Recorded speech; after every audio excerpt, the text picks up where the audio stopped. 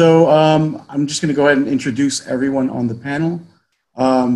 Just so everyone's aware, I'll start with myself.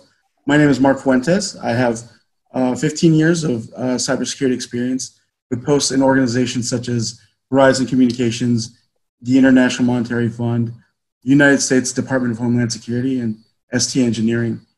Today, I serve as the Deputy Director of Cyber Operations for Harangi Cybersecurity, leading a team of world-class cybersecurity consultants throughout the ASEAN region. First off, we have Mohammed Nordin. He's currently the Global CISO with Circles Life, Asia's first fully digital telco and consumer company. Nordin is responsible for building and maintaining the information security program and transforming the cybersecurity culture in the organization globally. Having worked in the government, MNCs, SMEs, and startups, he has accumulated more than 18 years of experience in cybersecurity, IT audit, risk management, compliance, investigation, and forensics. He's also an adjunct lecturer for cybersecurity at the National University of Singapore, Lee Kuan Yew School of Public Policy, a board committee member for corporate governance with the Association of Muslim Professionals in Singapore, and the co-founder of a phishing simulation startup. Nordin holds a Master of Internet Security Management, coupled with certifications like the CFE, CFI, CISP, CISA, and CISM certifications. Secondly, we have David Wang. He's had over 10 years of information security experience working in public and private sectors and has experience in building and executing information security programs. He's joined SPTEL in 2019 as the Assistant Director of Info Security and is responsible for all information security and compliance activities across the company. Last but not least, we have retired Captain Samuel Ng Chen Ying. He's currently heading the cybersecurity department of WeLab Bank in Hong Kong. Prior to his role in WeLab Bank, he held various positions including lecturer, red team and pen tester, and IT security auditor.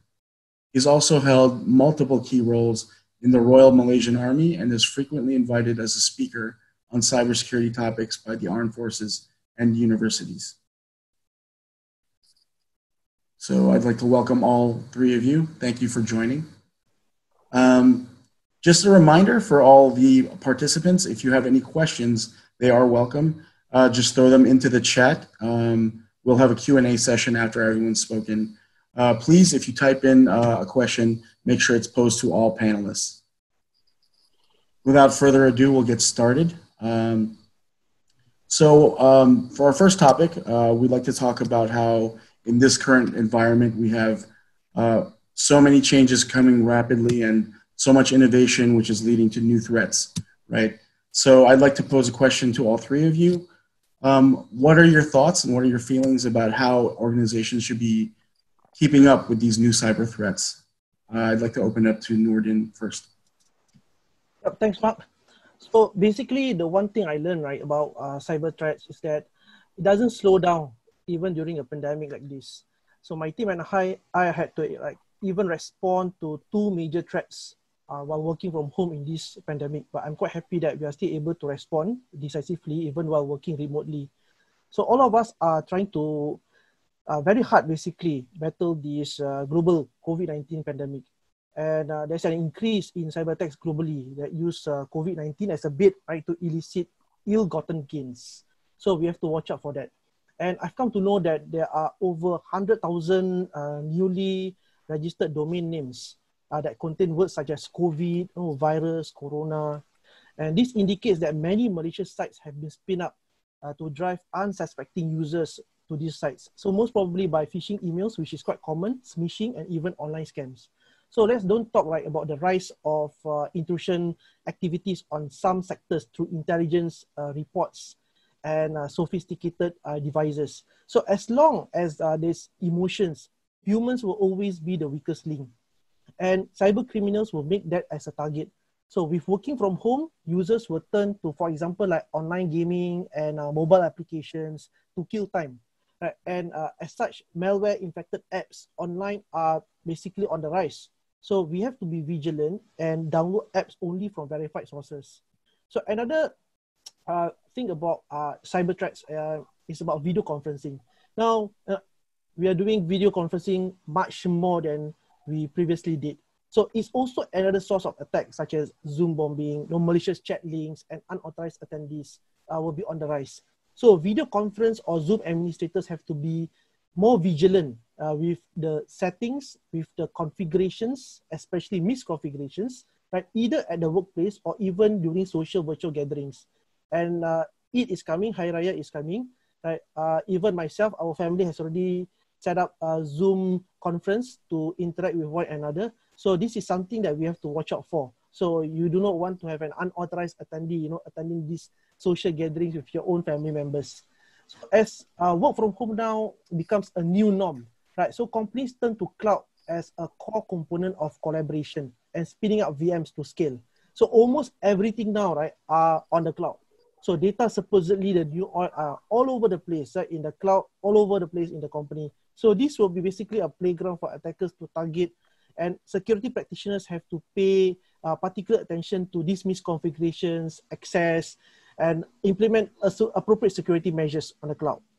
So in short, it is important that there is also a cloud security strategy in place, right, to protect your workloads in the cloud.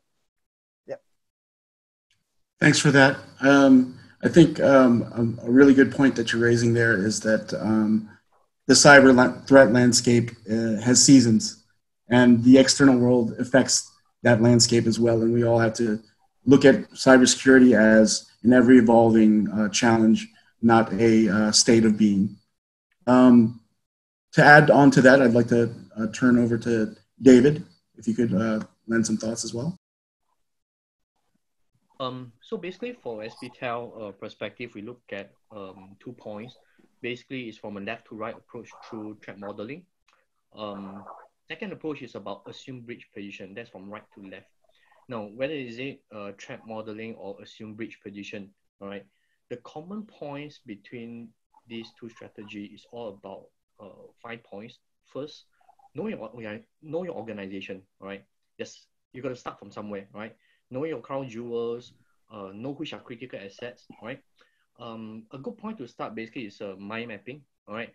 Do the mind mapping, talk to people, all right? The person sitting there for the past 20 years as a sysadmin knows everything, all right? So talk to them, engage them, right? So point 2, know your threats, right? When you talk about threat modeling, it's all about threats, right? Whether is it a current situation where you have to work from home or you got to work from any parts of the world, all right? Know your threats, right? One point about knowing your threats is that you have to accept the fact that you can't focus all of them, right? So a very good point is to understand your threats that is relevant to your industry, relevant to your business sectors, all right? And look out for publicly available resources about threats, right? Third point, prioritize and match them up, right? You got the list of threats out there, right? Scope it down, right? That's relevant to your asset, to your business, right? Prioritize them, match them up, right? Fourth point, make it actionable, right? Again, I'm a very process person. I'm very mind map driven, spreadsheet driven. So whatever works for you, right? List down the asset and map to the threats. That goes back to my point 1 and 2.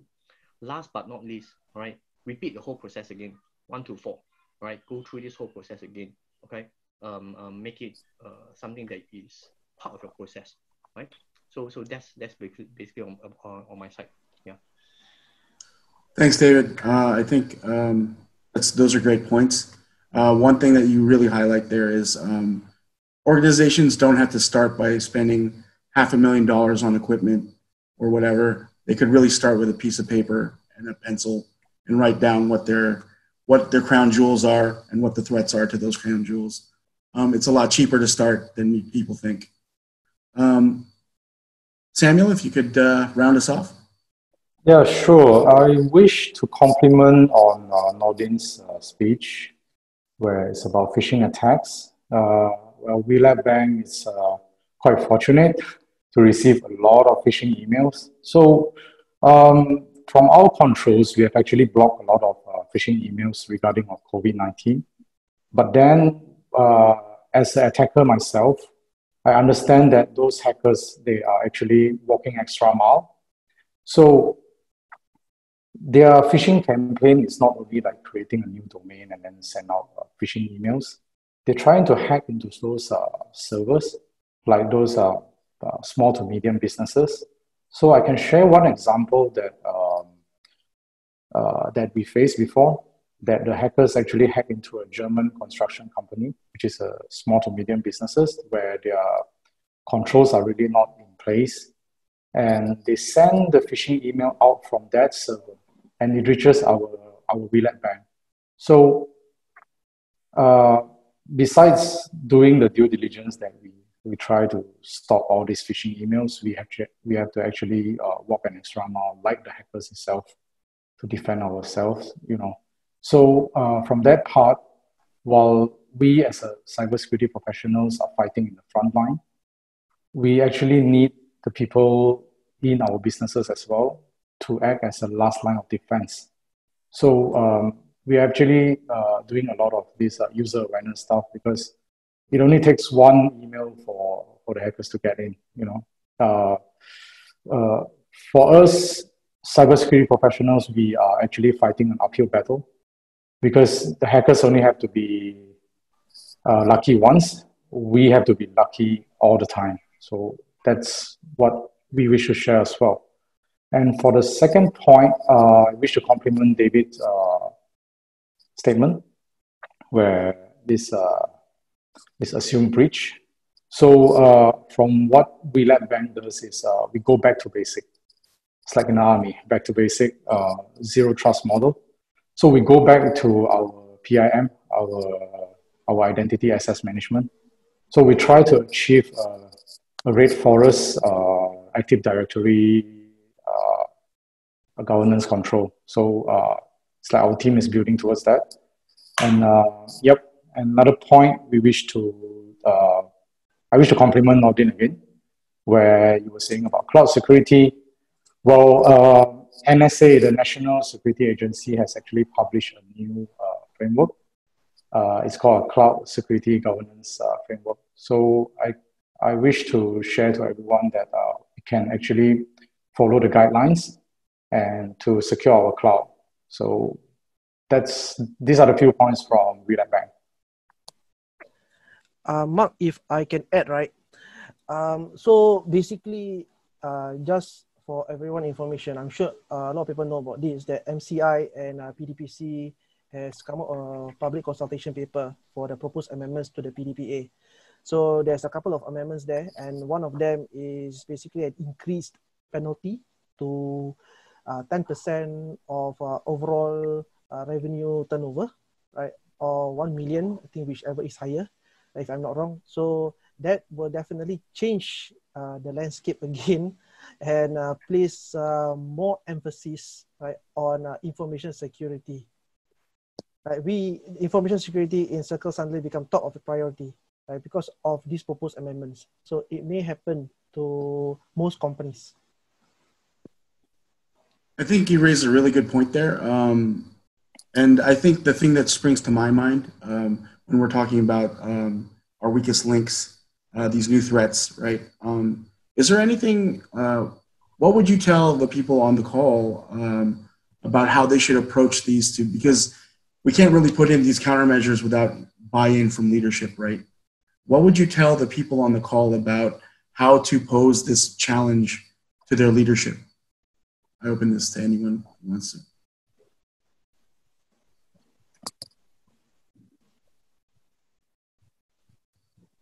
Okay, if I can go, right? Yeah, please. Yeah. So basically, I think the most, like for example, like in circles, right? The founders, of course, have to be prudent, right?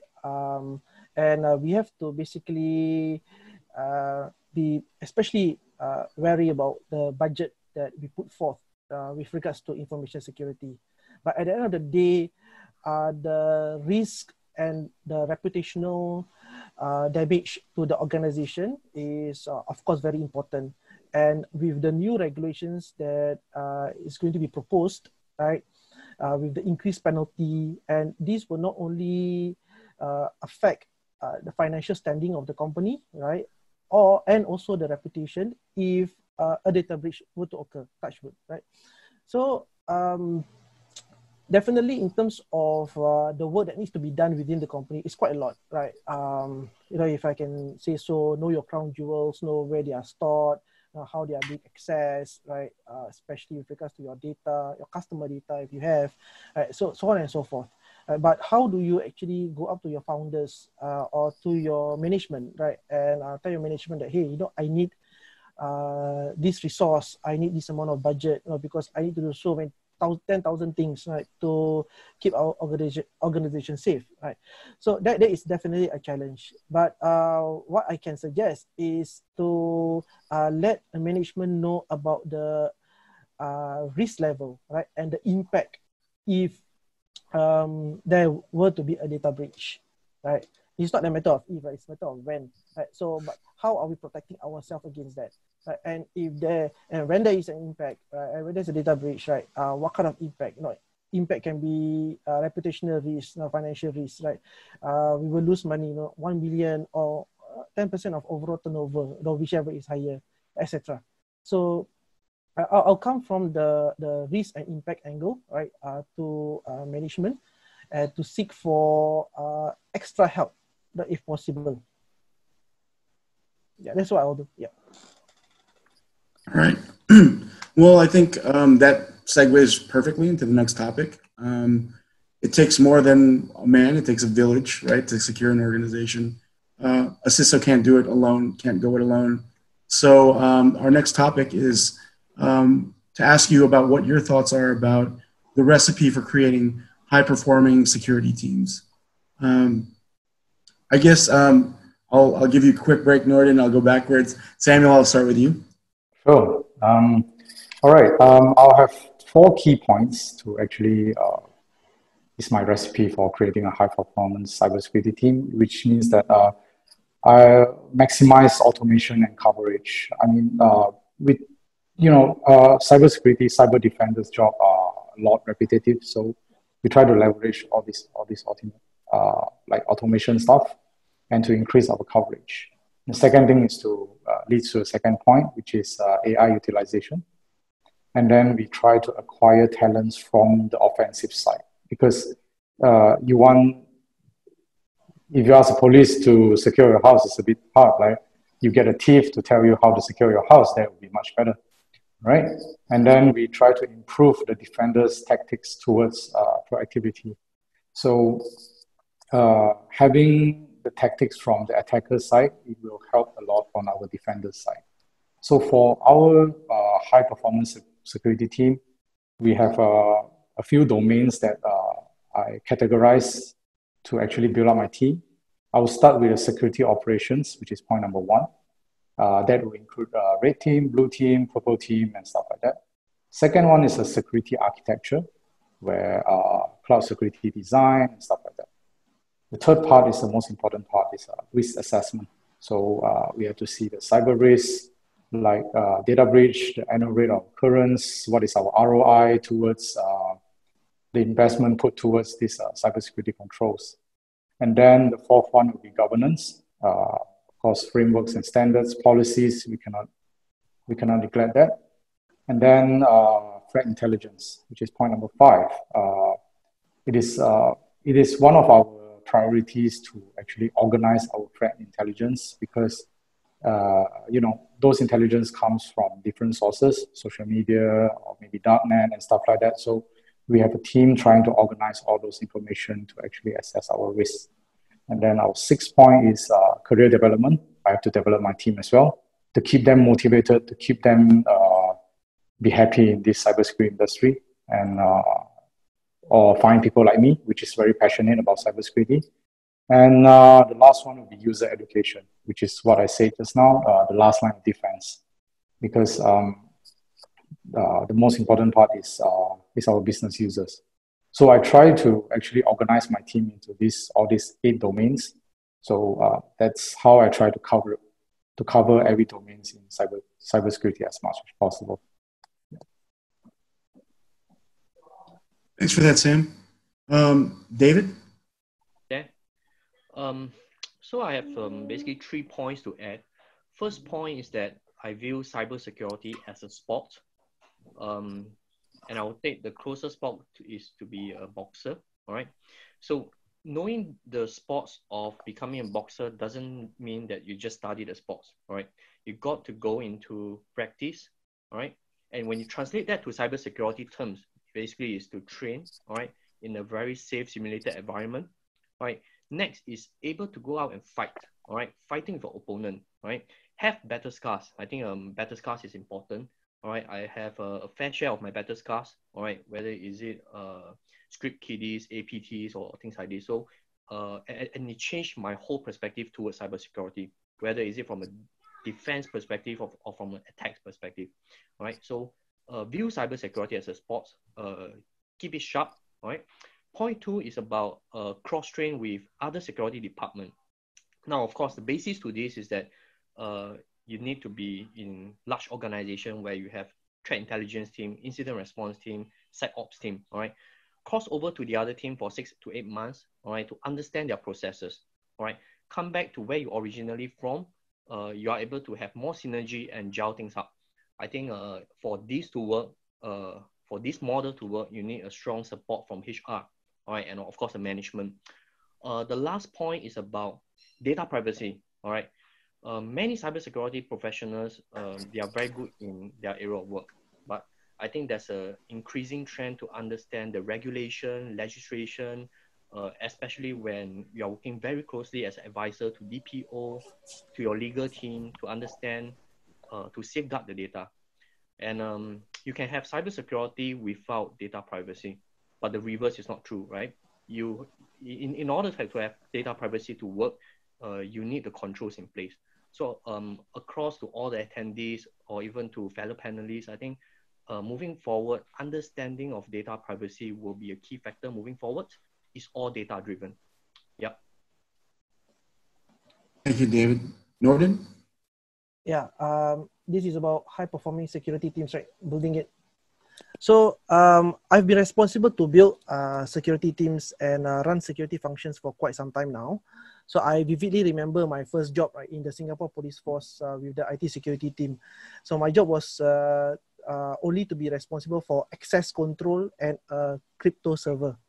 So I found that to be really mundane, and I told my manager that I wanted to do more. So fast track to 5 years later, when I left the Singapore Police Force, so I gained knowledge in security consulting, security audit, incident response, experience administrating the firewall, security scanners, crypto, and a couple of security solutions. So why I had that drive, to do more, and thirst for knowledge, and but most importantly to take ownership and accountability.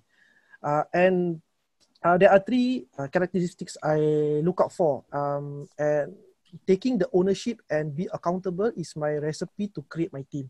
So it's okay to actually make mistakes. That's how you grow. But most importantly, you pull yourself together and push forward. So I define my team is high performing is when I'm informed by my colleagues that they appreciate our work and see us as a critical function to drive the organization forward. So when I hear that we are a blocker, that is immediate red flag. So we have to rectify the problem immediately. Why are we a blocker? So there is actually no one size fits all, right, in a security professional. You can hardly get a GRC professional who can do penetration testing. And you can hardly get a penetration tester who can do source code review. But what's important is that you're able to complement their strengths with the other team members in your team. So I don't like silos. Right? I'm a believer of cross-collaborative function. So by doing so, you not only enhance the skill sets of the individual, but you will be able to produce a more quality output by synergizing the strengths of the different team members. And as a leader, if you're still configuring that firewall, executing that pen test, or conducting a cloud security review, you may want to relook at your priorities, as you might have been focusing right at the wrong task to achieve your strategic objective. There must be a strategic objective for information security, what you want the information security function to be right, within your organization. And the last thing right, I want to add here is what kind of leader are you, right, to create a high-performing security team? Whether are you a seasoned executive or a neophyte supervisor? Is your style coercive, authoritative, democratic, pace setting, what is it? So most leaders tend to use only one style of leadership to lead their team.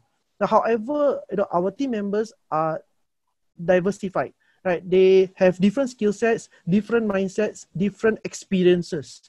So with regards to all these personalities and their expectations, right, we have to cater the appropriate style of leadership, right, to the individuals in our team. So a mixture of authoritative, democratic, coaching, depending on the individuals in your team. So in Circles, we are also very OKR based. So we are very outcome based, right? So we have a 30, 60, 90-day milestone plan for every individual in the company, including even directly up to the founders, right? Which help to increase our chances of success in achieving our outcome. So it's a fast-moving environment in that sense. So we, in Circles, that we have an objective we want to meet as a security function. Is a very big objective, right? So it will take tremendous hard work. There will be failures, right, along the way. I won't deny that. But as long as we work together, remain focused on our outcome, put ourselves together, we'll be able to achieve our strategic priority together. Yeah, that's my take. Thank you, Norden. I think along the lines of what all of you guys are saying, there's a fine balance to be there's a balance to be had between softer skills like attitude, accountability, leadership skills, and the hard skills that we have in cybersecurity, such as actually pen testing and risk management and all of these skills. When we look at people, how organizations are hiring cybersecurity professionals today, we find that if they don't have a security leader such as yourselves to make the choices, they depend heavily on certifications. My question I'd like to pose to the three of you is, how heavily should people be relying on these certifications? And does that mean if you can get a guy with a billion certs at the end of his name, you don't have to screen him for personality traits, for how he might synergize with your other teammates? What are your thoughts on this?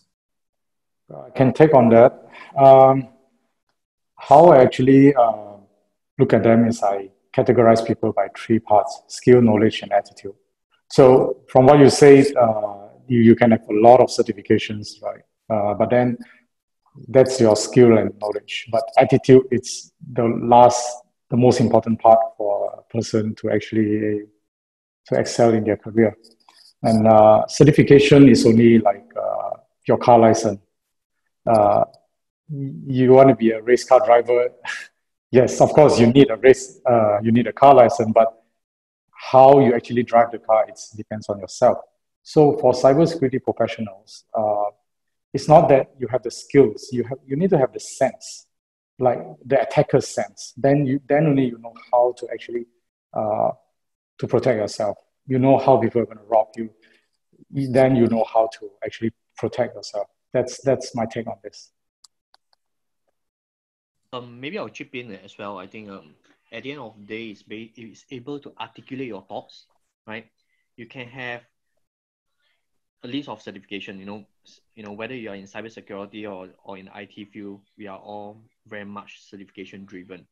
But I think one point is that when I ask questions to anyone that I'm going to hire, I will start off with a list of very fundamental questions and articulate over, And the second point is able to connect with people, all right? At the end of the day, it's about connecting with people. We know all the controls in place, but the ability to articulate your thoughts and connecting with people is the soft skill that we really need, right?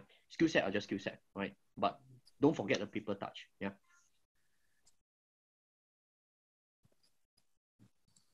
That was really well put, gentlemen. With that, I guess we'll move on to the next topic. So we're all weeks into this COVID thing and halfway into 2020. And I'm pretty sure all of us are sitting down here and we're not at the place we thought we were going to be in January, right?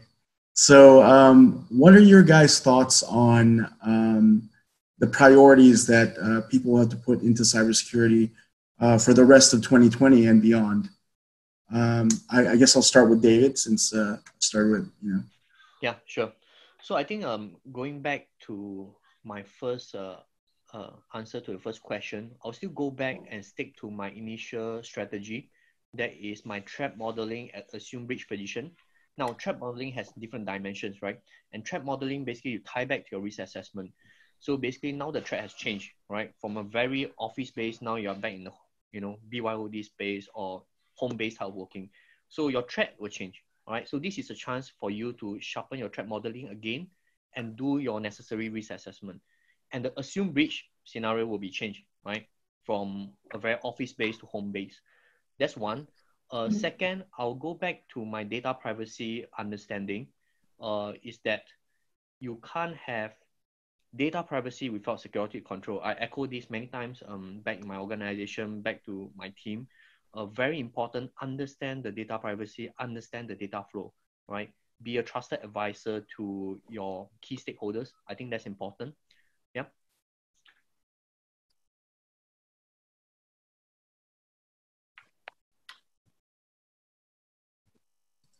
Thanks, David. Just a quick reminder to everyone, we have one question in the chat. We will get to it later, but just reminder to everyone, you can post all your questions into the chat if anyone has any questions. I welcome you guys to throw them in there. Please make sure it's to all the panelists. And for the next, I'll move on to Norden, if you could provide your thoughts as well. Right. So I think we have heard, right, since recent months that work from home is becoming a new norm. And I have no doubt that it will. So organizations have come to realize that they don't need fancy office in posh buildings in CBD, extensive travel, perks like all day snacks with fully stocked canteen, in order for business to conduct, and in most cases effectively, right? So employees are claiming they work longer from home rather than when they were in the office. Like, for example, for myself. So just a few days ago, I was having a casual chat with one of the department heads, and he told me that he skipped breakfast and lunch. So that aside, the work of CISOs and InfoSec functions will change. So how are we managing this change? As change will become some of new normal, right? Nonetheless, if we see this as a positive change, an opportunity, right? This mindset will help to reduce the stress of the job, right? CISOs need to have a strategic approach, right? Cybersecurity functions need to have a strategic approach to tailor their security program and distribute their risks and develop resilience, right, to support the business operations.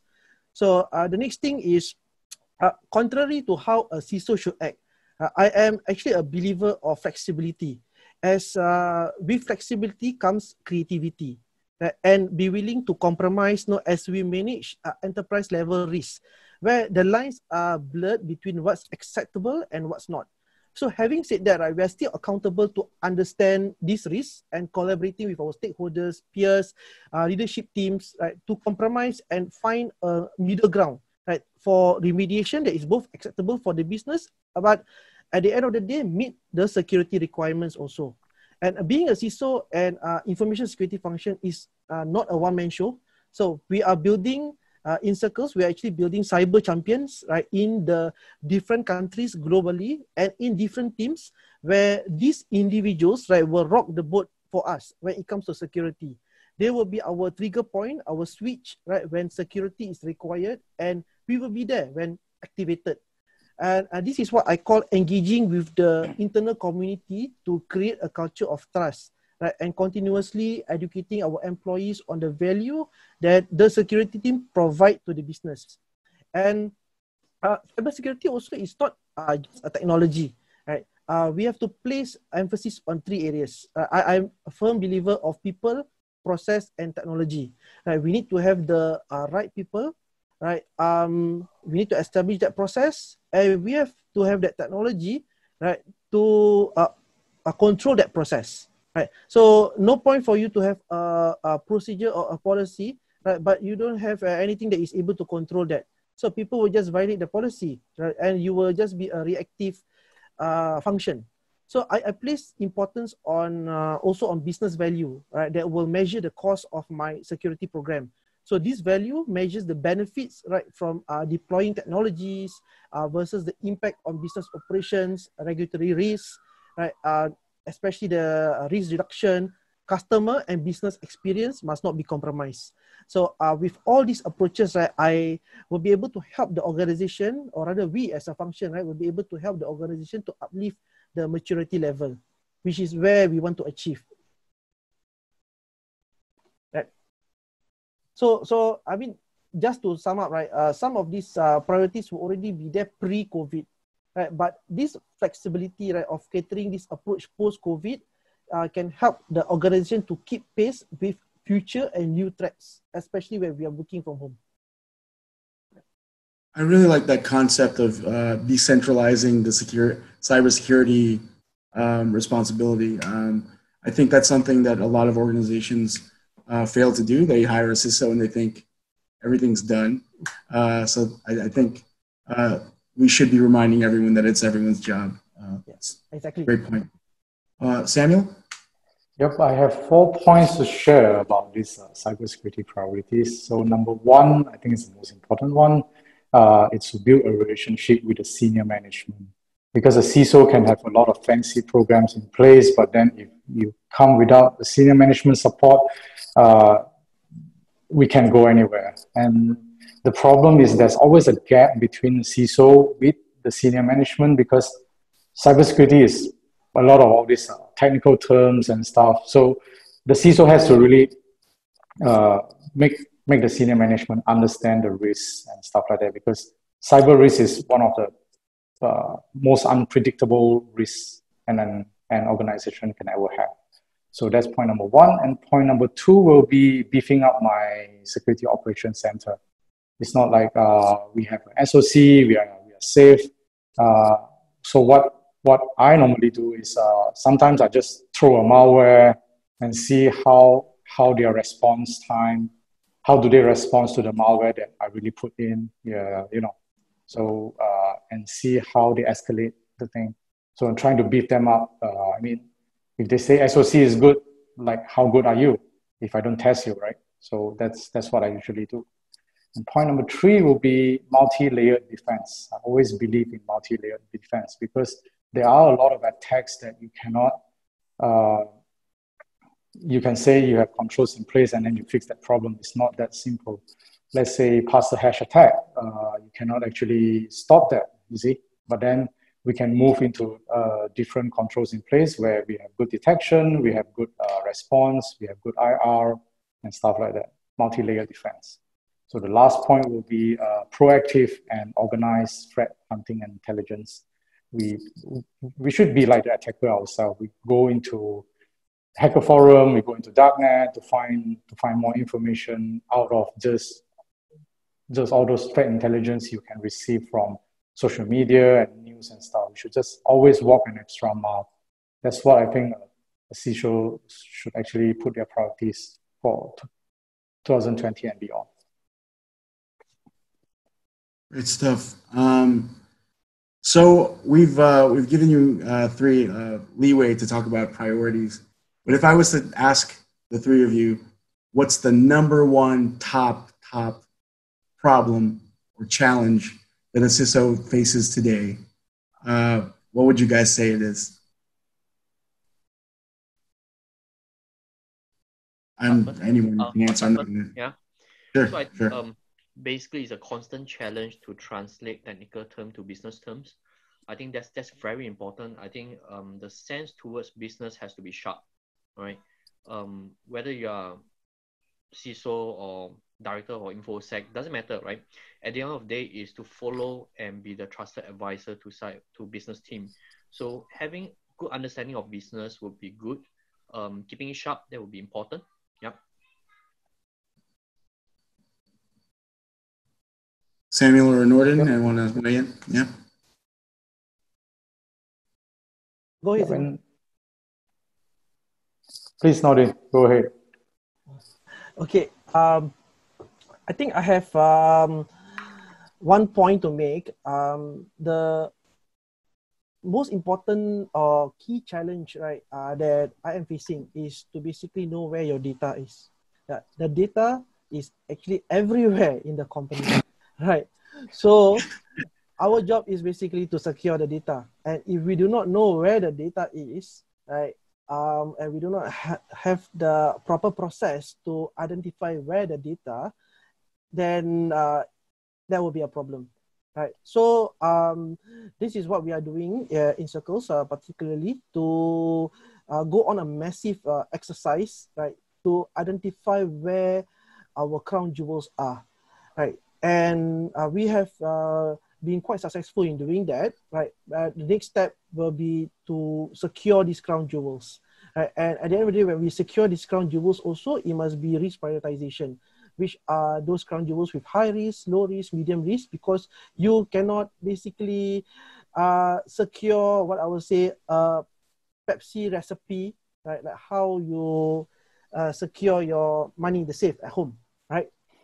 So you have to balance there. You know, it's very important to strike that balance, and that is one of the key challenge that I face. Another thing is to basically have that collaboration, right, between the different teams, right, to get the buy-ins, right, from the different teams. I would say that getting the buy-in from the founders, right, is wouldn't, or rather the management is not as difficult getting the buy-ins, right, from the technical teams, right. And in Circles though, we have a very big engineering team. We have a very diversified teams with very smart people, right? So a lot of them have their own opinions. So it is the job as a infosec, right? Right. One of the panelists mentioned that we have to be a trusted advisor. I think it was David, right?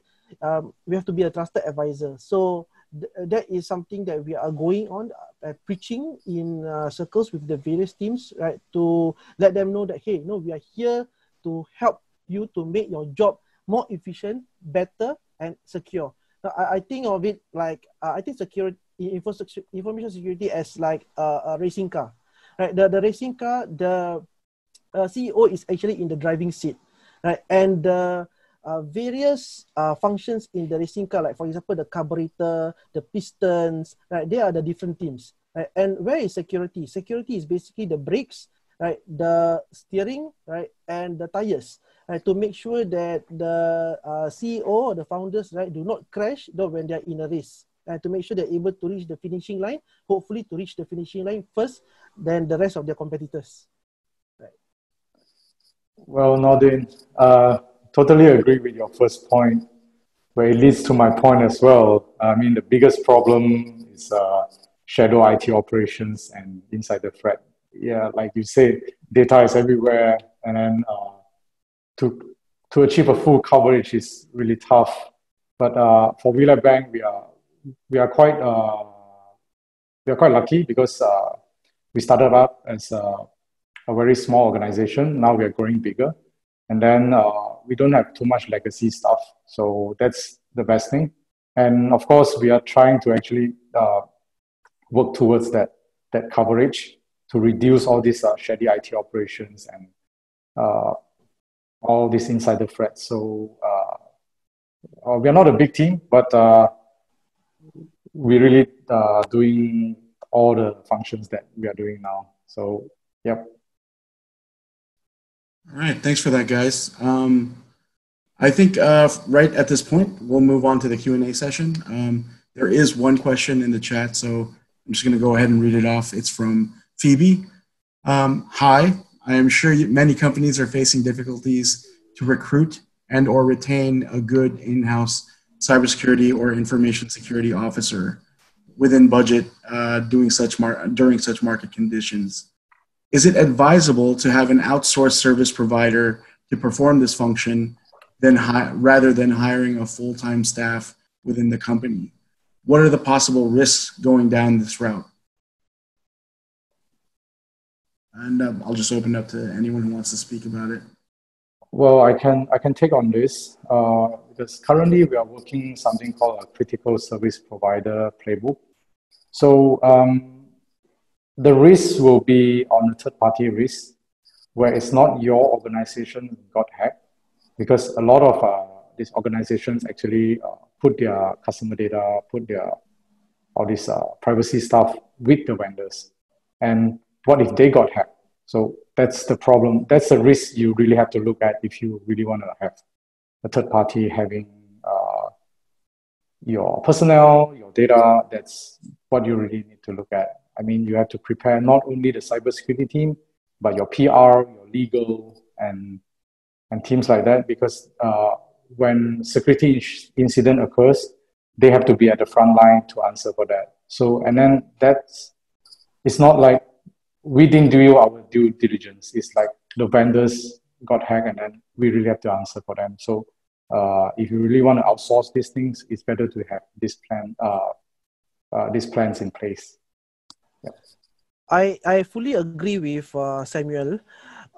The most important thing about outsourcing your security function is basically the data.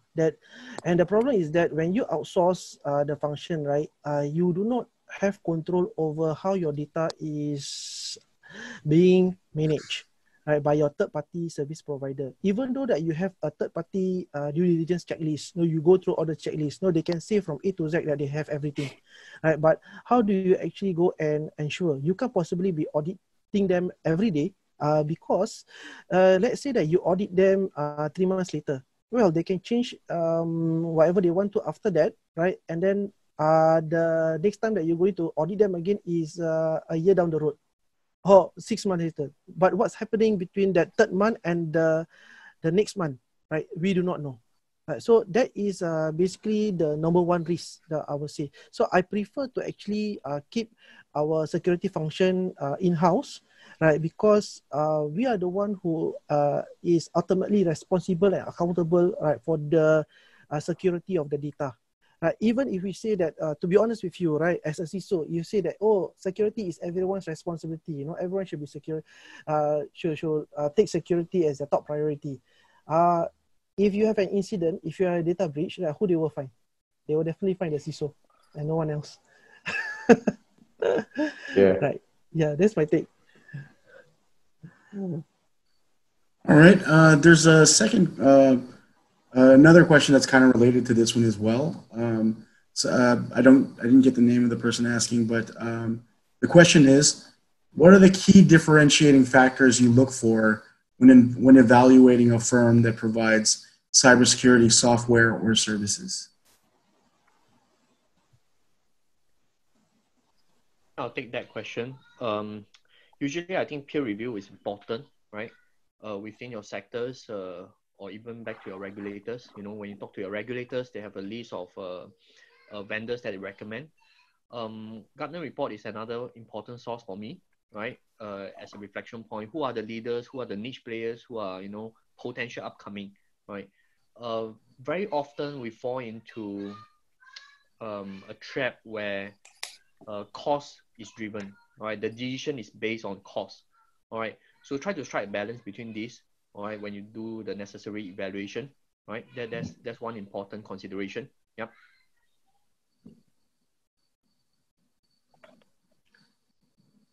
Okay. Yeah, Norton, you want to?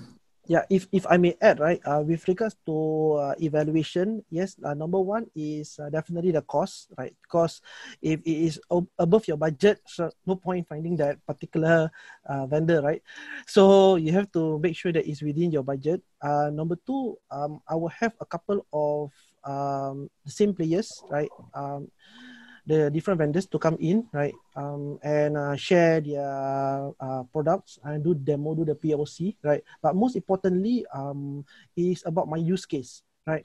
How are these products able to help me with my use case, able to help me with adding value to my organization? Like I've mentioned just now, is about business value, right? So if these products is just merely a technical element, right, to protect my organization without having any form of business value, which, for example, may result to reputational or financial risk, then I don't see a point, right? So I want this product to be able to not only protect the organization, but add value to the organization and have an actual risk reduction in that sense.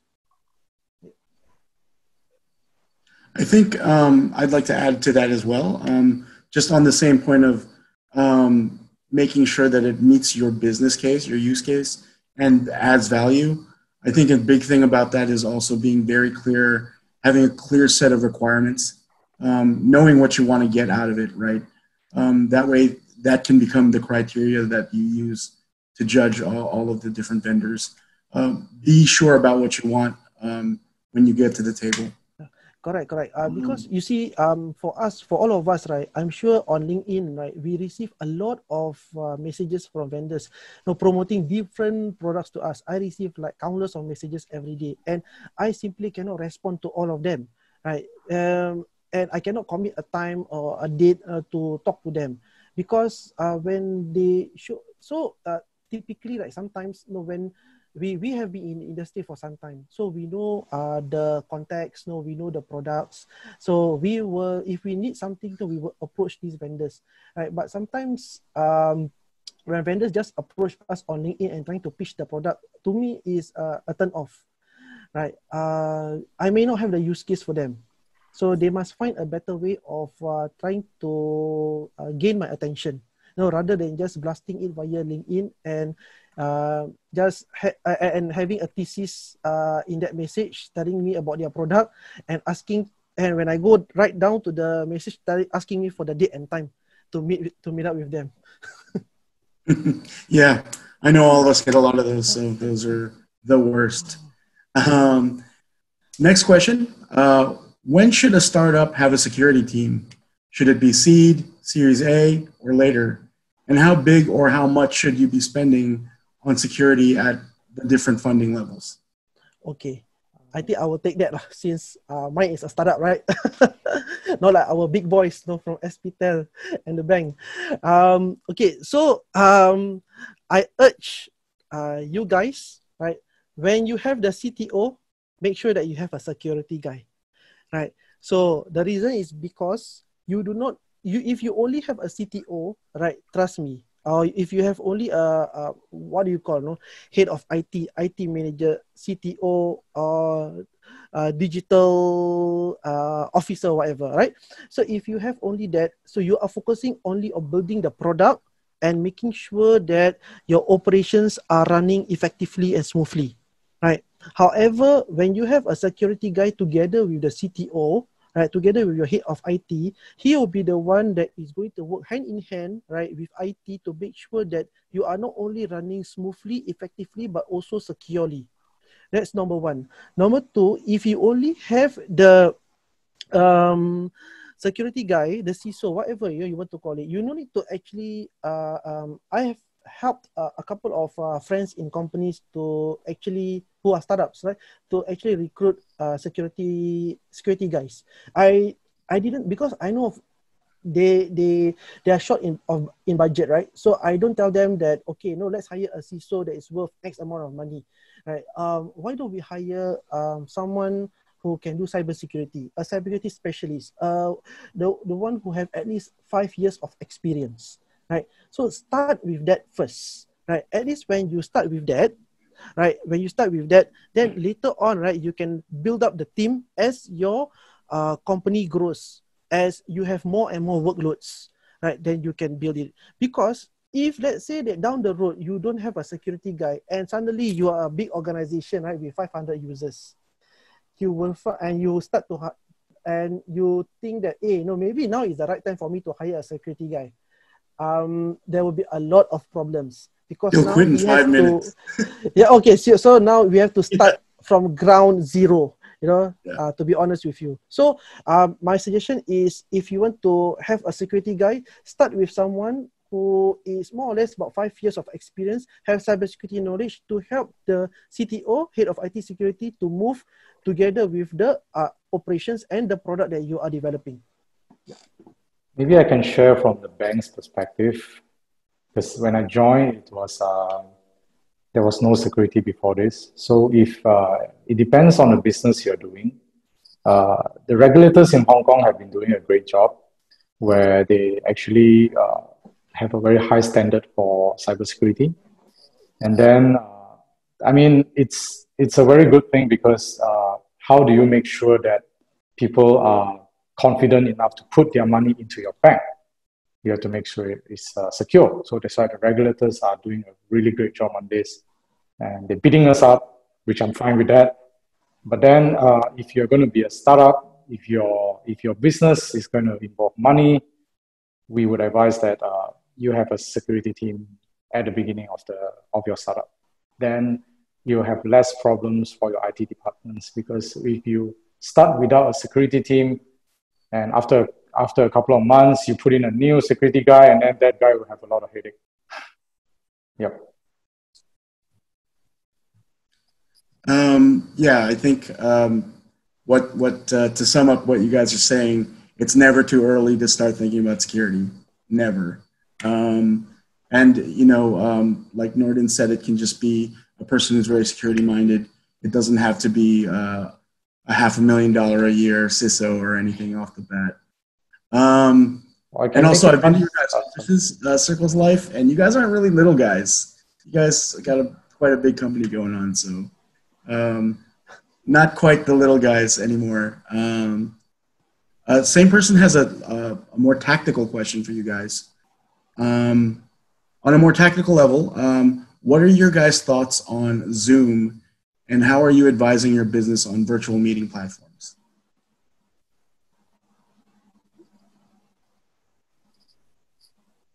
Question. That is, regardless of any virtual meeting platforms, keep your software up to date, all right? Authorize software and 2FA.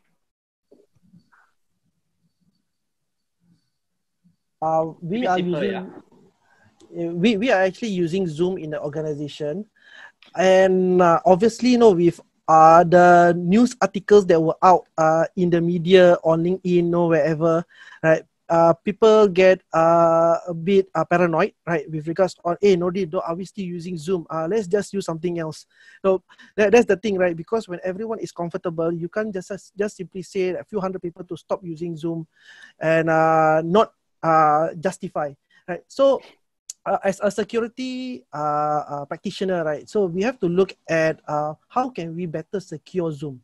So we look at the configurations, right? We look at the settings, and we also come up with best practices, and then we inform our users. Okay, so this is what we will do, with regards to Zoom, right? And we have to assure them, and at the same time come up with a do's and don'ts with regards to how you are using Zoom. So my take is that see, a lot of big companies are using Zoom, so they must have been doing something right, rather than you just close the door. So as a security practitioner, I also want to mention that when a threat comes in, don't just simply straight away close the door, right? Do your investigation, right, before you make a decision. Yeah. All right. So we're just about towards the end. There's three or four more questions, but I'll just pick one for the group to answer. Sorry if we didn't get to your question. The last one I'll post to the three of you is, it says, complacency leads to downfall. What are some proactive measures that can be taken to ensure the cybersecurity team and posture of the firm remains relevant in the constantly evolving threat landscape?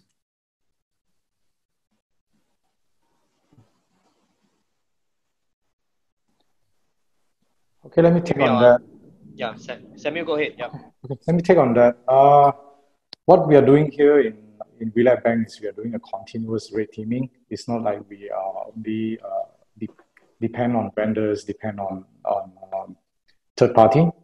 I have my team here doing red team almost every day. Where we see any vulnerabilities, we will straight away report. So that stops us from being complacent and being in the comfort zone. So we would suggest a continuous red teaming, which is fine with us because that's our hobby.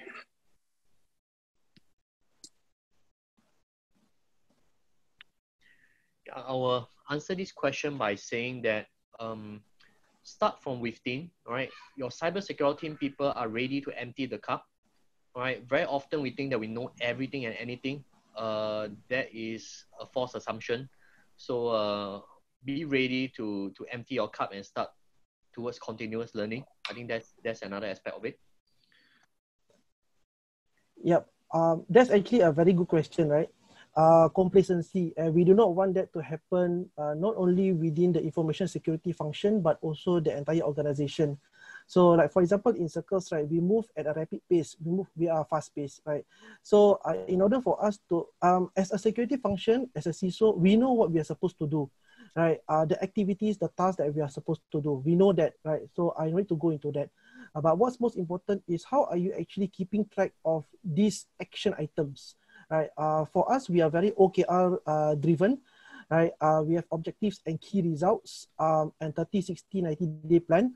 And we make sure that we try to, as much as possible, achieve our 30, 60, 90-day goals, right? To meet our strategic objectives. And we have also daily stand-ups. Our stand-ups are daily. It's not like we have a 1-hour meeting. Right, we only have a 30 minutes daily stand-up whereby we meet together as a team, and we just update each other on what's going on, and if there is any blocker. So we all know what we're supposed to do. So if there is any blocker, trash out during that meeting itself, and then update each other then with regards to a certain progress that will be hitting your objective, or if you're not going to hit your objective, let everyone knows. So by doing so, everyone is actually keeping track of their outcomes and they're on their toes. So you will avoid complacency in that sense. Great stuff, guys. Now we've come at we're just past the top of the hour, so we're going to be wrapping it up. I'm just going to go around and let everyone just have a quick closing remark, starting with Samuel. All right. As we always say, the more we sweat during peace, the less we bleed during war. So that's how I actually look at my cybersecurity team, and that's how we run Relab Cybersecurity team. So we proactively improve ourselves, protect ourselves, and like we say, we do continuous red teaming. We keep beating ourselves up, and then to actually stay on top of things. In cybersecurity, you cannot be number one.